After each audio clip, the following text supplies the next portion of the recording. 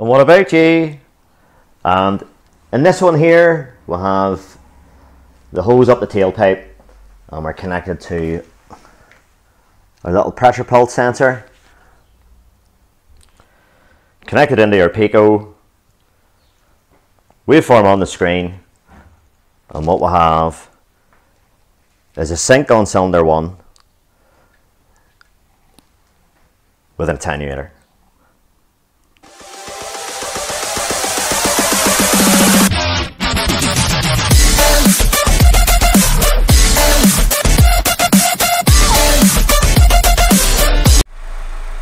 Okay, so that's the engine running, and that is our sync there. You can see it spiking up to near 400 volts.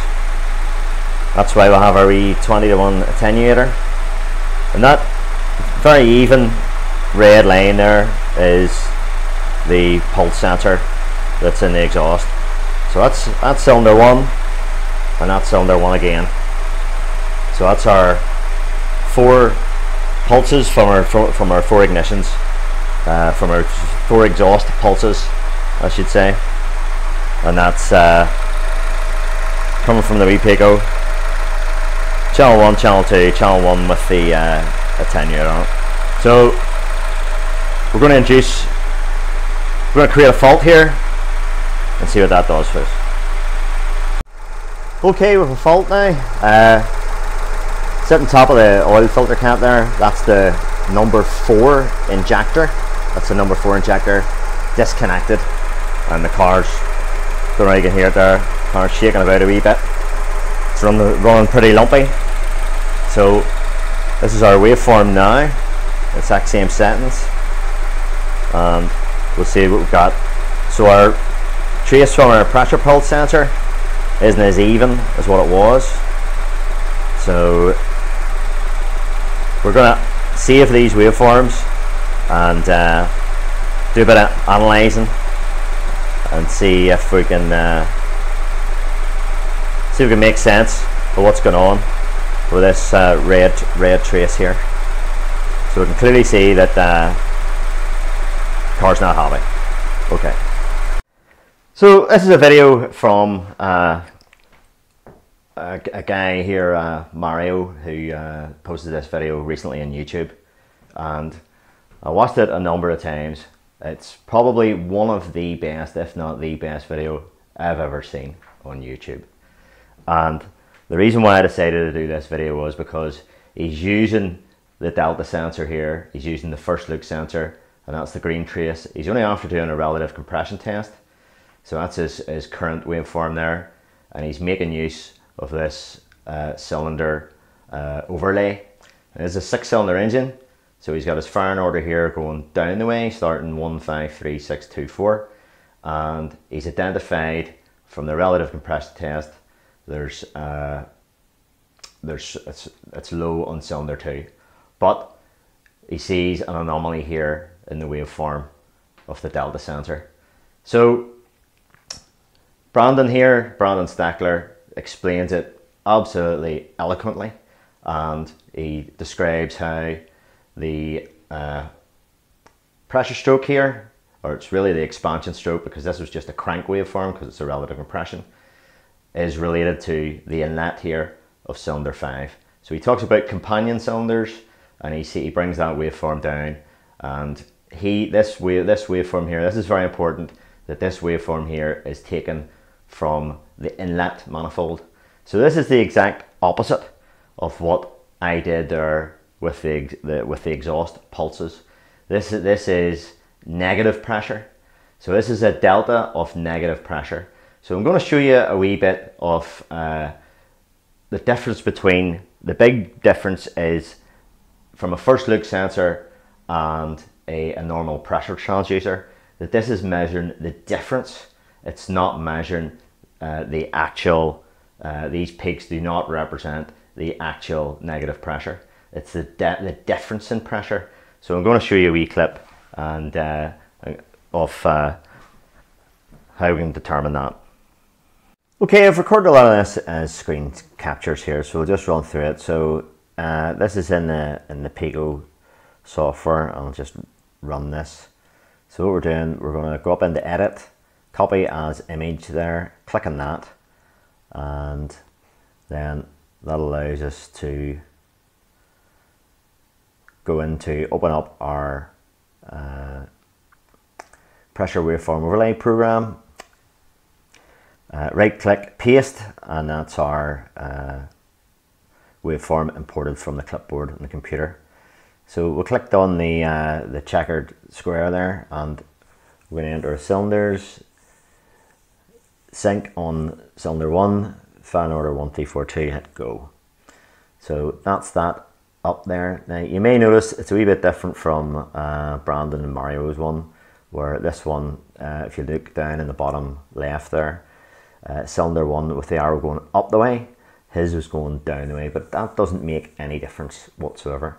It'll still do what we want it to do. So I'm just moving it about. We can dim it, move it, and we're moving it from our sync on the left there, from our ignition, and we're just making it a wee bit darker so we can see. So the color key up in the corner in the top right, hope you can see it there, is the yellow is the intake, the beigey color is the compression, the expansion stroke is the red, and the exhaust is the brown. So I'm just going to mark it here. In the software there's arrows and markers and like a paint tool, so I'm going to use that in this a wee bit, and that's our exhaust strokes. So because we are doing this wavy, the red sine wave type there is from the exhaust, we're only interested in those brown boxes, and that's our exhaust. So the exhaust in cylinder 2 and 1. So that's that. So this is a mixing capture, and what this is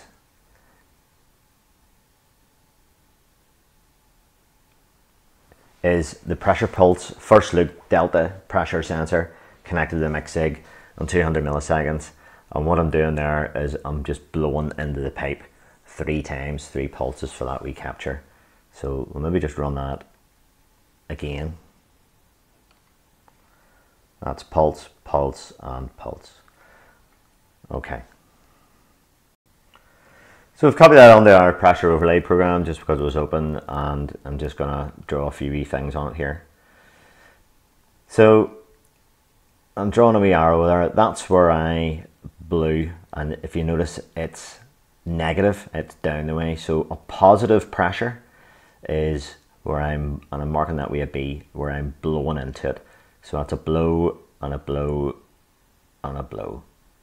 So that's positive pressure on the negative, and then when I let go, it spikes up to the top, and it spikes up to there onto the delta, onto the response of it.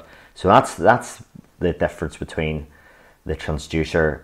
The transducer, if that was a transducer, it would just be constant. The pressure would go, it would just be a spike, and then it would go back to 0. But this is a delta, this is a difference pressure sensor, so it's measuring from plus to minus. So that's what we'll have to keep in mind, and that's how we can interpret these. This makes sense of this exhaust pulse waveform.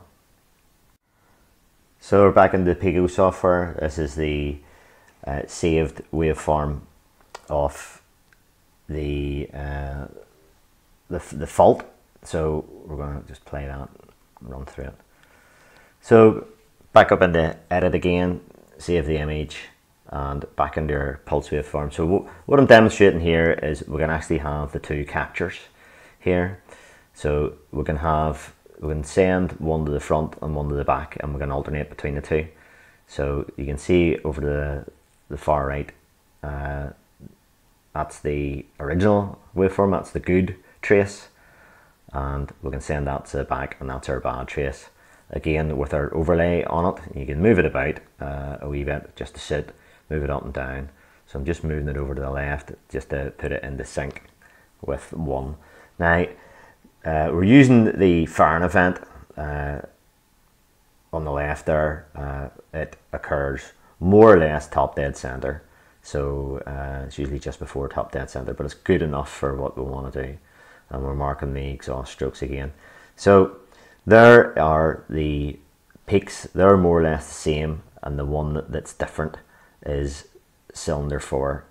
So that is cylinder 4 there, and we're going to just highlight there as cylinder 4. So we're going to explain why that is the way it is. Okay. So if we remember our pressure pulse waveform here, we see the peaks in the positive, in the upward, the peaks up the way here, which are the response for that. So it's these peaks here that we're seeing on the picoscope trace, and hopefully that explains why this is the cylinder with the injector pulled, cylinder 4, but it appears it's larger than the other two. So that's the response from the pressure pulse sensor. People think that it should be lowest because it's the lowest pulse, but it's because it's the difference. It's the highest difference is what you're seeing here. It's the highest difference, and so what you're looking for is an anomaly. So the highest difference in the pulse is the bad cylinder. So we'll go back to Brandon's trace, and we'll just see that on his. So he's sliding the waveform down. He's getting rid of his relative compression waveform, and he's bringing this down in on the overlay there. So he sees this anomaly here on this column here. But you have to remember that they're testing the inlet. So we're only interested, this green waveform is only corresponding to the inlet squares there. So this is how you interpret these waveform overlays. Okay. So just to put this back up again, this is Brandon and Mario's negative, and this is the delta. This is the delta, and that's his anomaly. And he's bringing that down, and this is an intake. So it's the opposite of what we were doing. We were doing exhaust, so we were positive pressure, and this is negative pressure. So that's why this is the inverse, the exact opposite of what we were showing you. Hopefully I've explained that. Hopefully I've got the point across. And just the last wee segment of this is going to show you just where you get the overlay program for free, and it's from Microsoft. You can download it yourself, have a play with it.